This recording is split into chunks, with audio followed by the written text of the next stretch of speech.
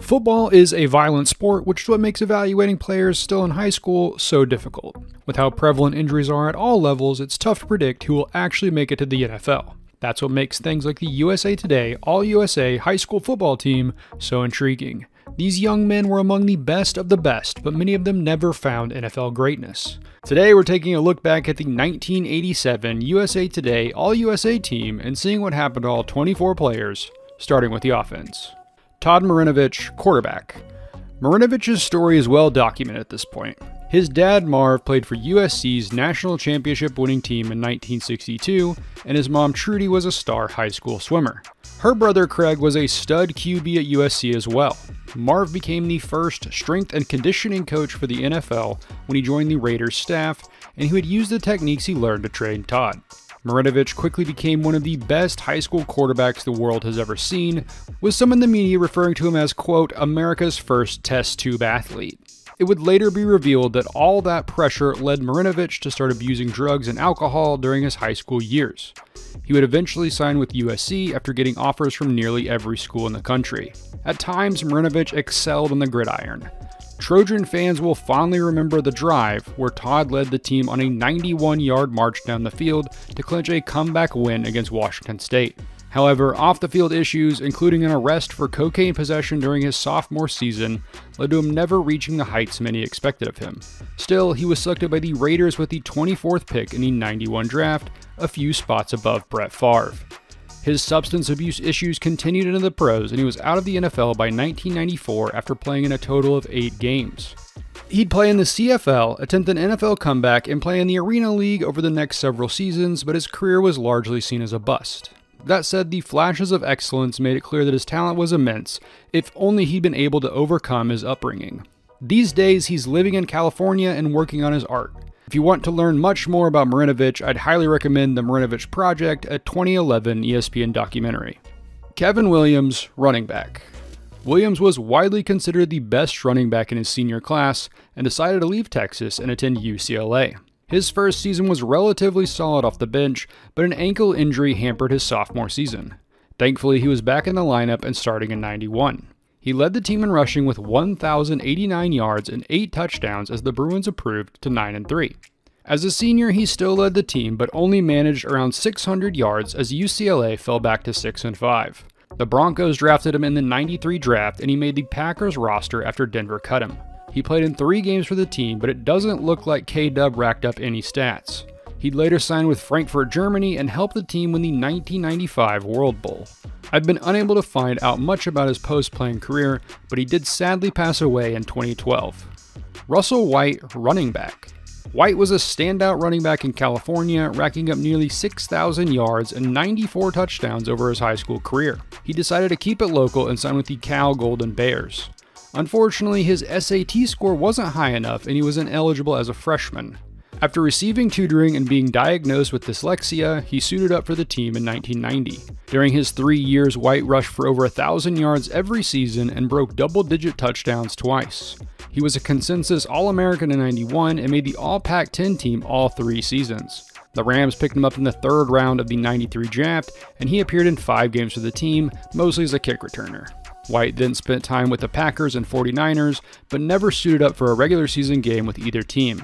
By 2003, he was working as an athletic director and football coach at a California high school and has been working as a coach for the last 20 years. Chuck Webb, running back. Webb broke his leg when he was 10 years old and was told by doctors that a future in sports probably wasn't in the cards.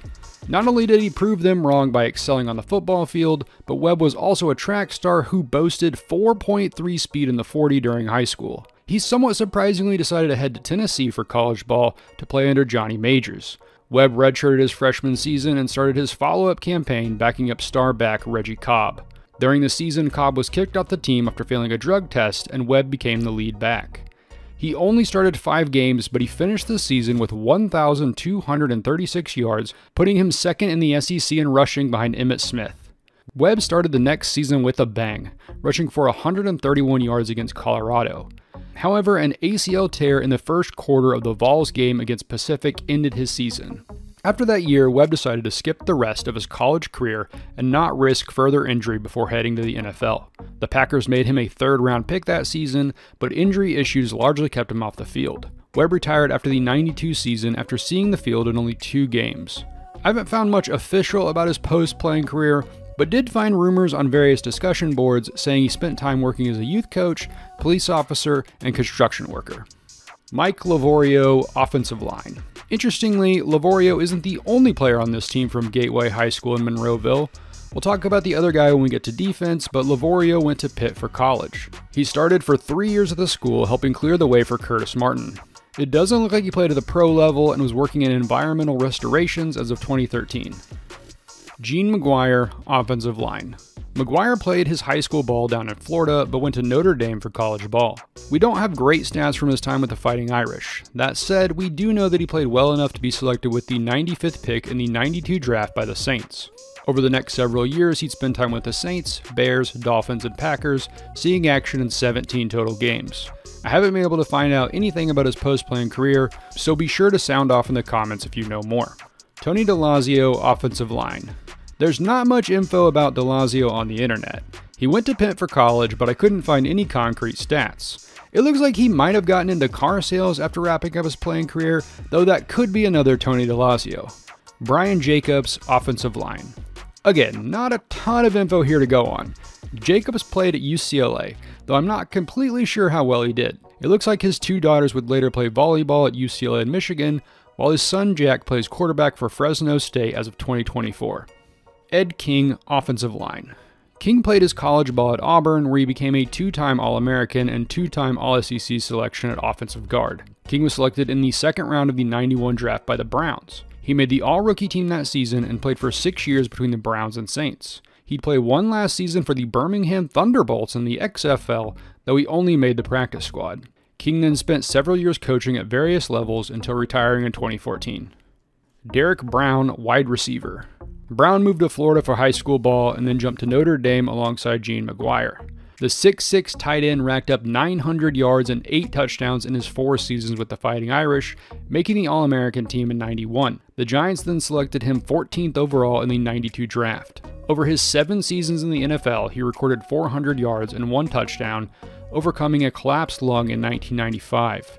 After 2000, he moved permanently to New York and is seemingly spending the bulk of his time taking care of his 2 kids. Ronnie Johnson, wide receiver. I've been unable to find out any info about Johnson's college or post-playing career. He did go off for 1,043 yards during the 1986 season at Lamarck High School. That team was notable for going on a deep playoff run following the tragic death of their head coach Hugh Massey in a car accident 48 hours before the first game of the postseason. If you know more about Johnson, please share it below. Chris Gardocki, kicker. Gardocki was his high school's quarterback, punter, and kicker, but would focus on the latter 2 during his time at Clemson. He would make the All-ACC and All-American teams in '89 and '90 before going on to a long NFL career.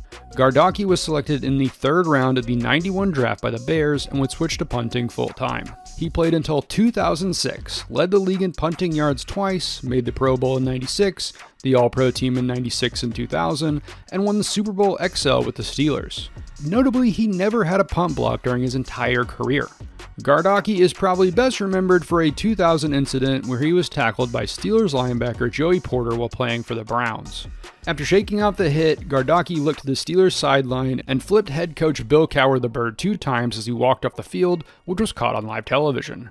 After retiring, it looks like he's mostly spent time working for various nonprofits around South Carolina. And now for the defense. Todd Collins, linebacker. Collins' older brother Brent also made the All-USA team in 1985, and the younger Collins would follow his brother to Georgia. However, injuries kept him on the sideline as a freshman. Todd then decided to transfer to Tennessee, but was only there for a semester before heading to Carson Newman and joining his brother once again. The duo helped the Eagles to the 1989 NAIA National Championship, and Todd was picked in the 3rd round of the '92 draft. He played with the Pats until 1998, starting the majority of games he was healthy and posted solid, if unspectacular, numbers. In '99, he'd leave to play for the Rams for a few seasons, winning a Super Bowl in 2000. New England also has to be pretty happy with that deal, as they were given the 199th pick in the 2000 draft as compensation, which they used to draft a guy you might know, Thomas Edward Patrick Brady Jr. As of 2020, Collins was living back in Tennessee, leading a seemingly normal life. Tommy Jeter, defensive line. Jeter would stay in Texas to play for the Longhorns. I wasn't able to track down any official stats, but he did make the second-team All-SWC team in 1991 before the Eagles picked him in the 3rd round in the '92 draft. Jeter was a rotation defensive tackle for Philly for 3 seasons before playing one last season with Carolina in '96. It looks like he moved back to Texas, and his son played Division II football for the Colorado School of Mines. Mike Lustyk, defensive line. I haven't been able to find much about Lustyk's career at Washington. He certainly played alongside Steve Entman on the defensive line because he was a Pac-10 All-Academic selection in '92. Other than that, I've only found articles saying he was a highly regarded recruit. If you're a Husky fan, feel free to sound off in the comments, but my current assumption is he was solid and then just moved on to a normal life. Tim Cromartie, defensive line. Again, not a ton of info available for Cromartie. We know he played for Auburn through '92 and participated in the Senior Bowl, but there's not much else to go on. I hate to sound like a broken record, and it's going to happen quite a bit more, but Tigers fans, let us know in the comments if you know anything about him. Randy Hall, defensive line. Tell me if you've heard this one before. There is not a ton of info available for Hall. We know he was a top prospect on both sides of the ball and went to Tennessee for college. A few posts I found on message boards suggest he had lingering back issues that kept him from playing much, but that's not an official source. There does appear to be a LinkedIn profile for someone that seems to be our guy that says he's been working as a high school teacher for the last 25 years in Tennessee. Mario Johnson, defensive line. Like a lot of these defensive guys, it's tough to find good stats for Johnson. He did play at Missouri, even grabbing 3 carries in 1990 despite playing defensive line. He was selected in the 10th round by the Jets in the '92 draft.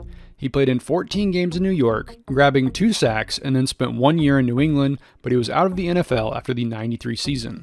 Unfortunately, I've been unable to find anything about his post-playing career. Curtis Bray, linebacker. Bray's father and uncle played pro football at various levels, so it wasn't a huge surprise when he became a star high school player. During his senior season, he was the first defensive player to win the Gatorade National High School Football Player of the Year. Bray kept it local and played linebacker for Pitt. He was solid for the Panthers when healthy, but endured several injuries during his final 2 seasons with the school. Instead of trying to play pro ball, he jumped into coaching. He worked as a position coach at Villanova, Pitt, Temple, and Iowa State. Sadly, Bray passed away in 2014. Mike Chalenski, linebacker. Chalenski went across the country to attend UCLA. As always, there aren't great college stats available for defensive players, but we do know that he had 4 sacks as a senior and made the '91 All-Pac-10 second team. The big man was injured ahead of the NFL Combine and ultimately went undrafted in '93. However, that wasn't the end for Chalenski as he was picked up by the Eagles as a free agent. He quickly became a rotation player for the defensive line, playing in 24 games across 2 seasons. Unfortunately, a gnarly knee injury took away his entire '94 season and likely set back his development. He then started 7 games for the Jets in '96 before spending time with Miami and Detroit to end his career. As of 2021, Chalenski was retired and living the dad lifestyle after several years working in employment screening. Baron Jackson, defensive back. Alright, this one is a little fuzzy. As of 2020, Jackson held the high school record for career interceptions with 62. That means he averaged about 16 a season over his 4-year career. He would then start his college career at Pitt and was seemingly named a freshman All-American. However, Jackson would soon transfer to Southern in Louisiana, where he earned his degree. Take this with a hefty grain of salt because I couldn't confirm it with an official source, but a few message boards claimed he was shot while playing at Pitt, which led to him transferring and not playing anymore. Either way, I've been unable to track down further information, so if you know more, please share it below. Arnold Laws, defensive back. Law played at Arizona State for 3 seasons, though I haven't been able to find any official stats for him. Other than that, I don't know anything else about the DB outside of knowing he recorded a single tackle against Utah in '91. If you know more, share it in the comments. Graylin Johnson, defensive back. Johnson was originally slated to attend Notre Dame, but decided to switch to Texas after accusing the Fighting Irish coaches of, quote, lying to him about whether his scholarship depended on his SAT score. Once he got on campus, it looks like the 6'4" defensive back switched to receiver. He recorded 3 catches for 34 yards in 1990, but that's all the stats we have. I'm not sure what he's been up to since leaving school, as he seemingly faded into obscurity in the decades since. Ron Dale, punter. Dale actually preferred baseball growing up, but his foot took him to USC where he punted for 3 seasons. He averaged 40.2 yards per punt over those years, showing it wasn't all hype. It doesn't look like he tried to play at the pro level, instead spending 3 seasons playing minor league baseball as a relief pitcher. He left the game behind in '94, but wasn't finished with public life. In 2009, he appeared in an episode of Pawn Stars. The next year, he would start making appearances on his brother's show American Restoration, totaling 41 appearances over the next 4 years. These days, it looks like he's spending the bulk of his time restoring old bicycles.